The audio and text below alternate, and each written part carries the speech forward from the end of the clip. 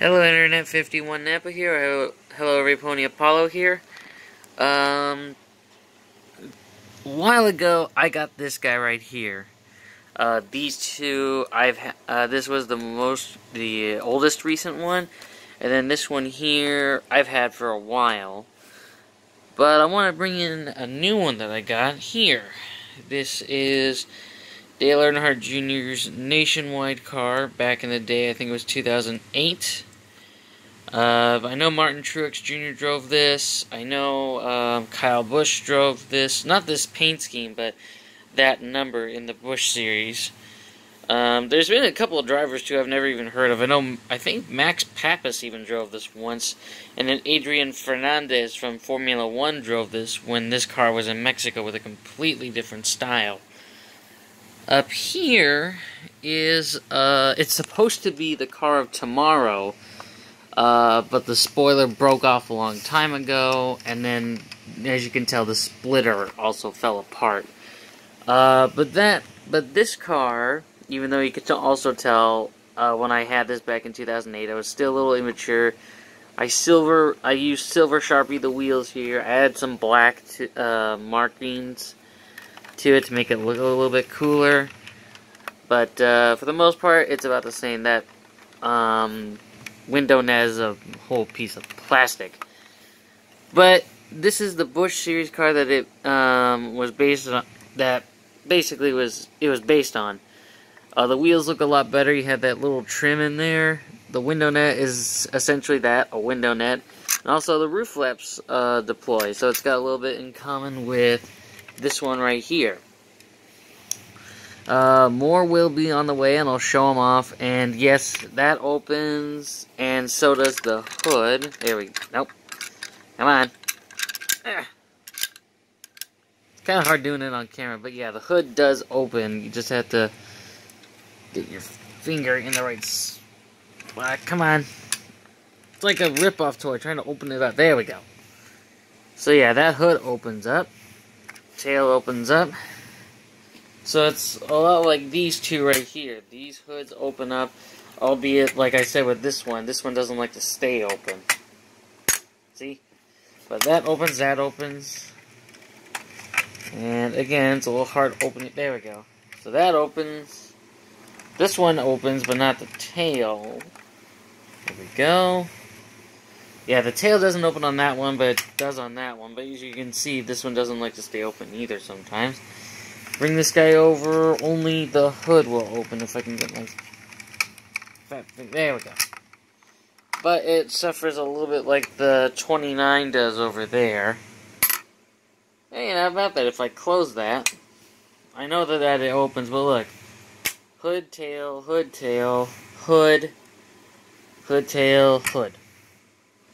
So like if I did this, like move the 15 over here, and then do that, then it makes a little more sense. There we go. Hood, hood, tail, hood, tail, hood. And the fact that the hoods are open and the tails are open made it look like these ones here got wrecked. And now this is like flying up in their face. But anyway, just wanted to show that off. This is the new guy. This is the second new guy, third. I had these two here for a while. I bought these back in like 2008, 2009. And these three have only recently shown up. And there's one more I want to show off. Keep the camera on those guys. There it is. It's basically this one here. But if you remember that live stream I did of unboxing this guy, you'll notice that where that Pole Award is supposed to be is this right here, the Bud Pole Award. I think it's kind of dumb that this is for 21 years and older, whereas this one, it's a normal car. I got this up in Lake Tahoe, actually, and I added a little bit of silver to it to make it look a little bit better. But yeah, this was Michael Waltrip's old car. I mean, it's got Best Western on it. That's pretty cool.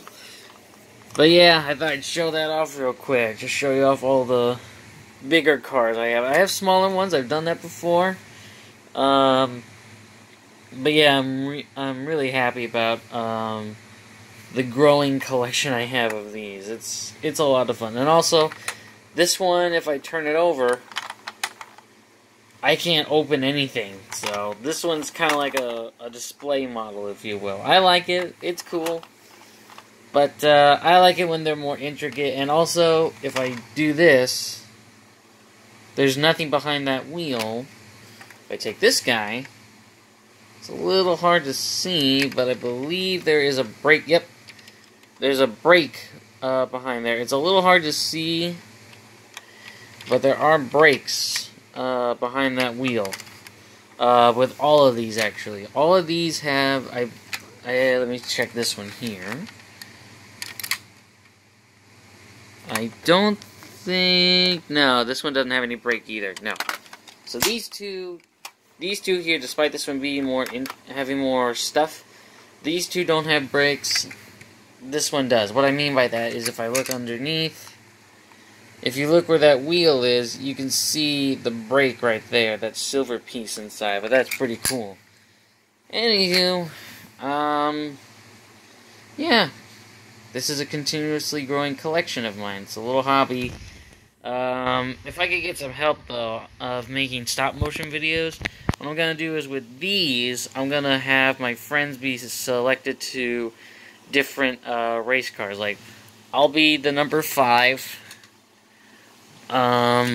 Future Rail Productions, I'm going to make him the number 29. AHAP Bears will be the 19. Texas Train Fan will be the number 15. And what I'll do is I'll upload another video regarding these guys once I have more of them. And if any of my YouTube friends want to get involved with like stop motion races, be warned, because NASCAR can be a little bit of a game of luck. You may or may not win. But if you want to be involved with the stop-motion races that I'm going to do, again, let me know because I need a little help doing the stop-motion stuff. But anyway, this is Apollo 51 Napa. See you in the next video.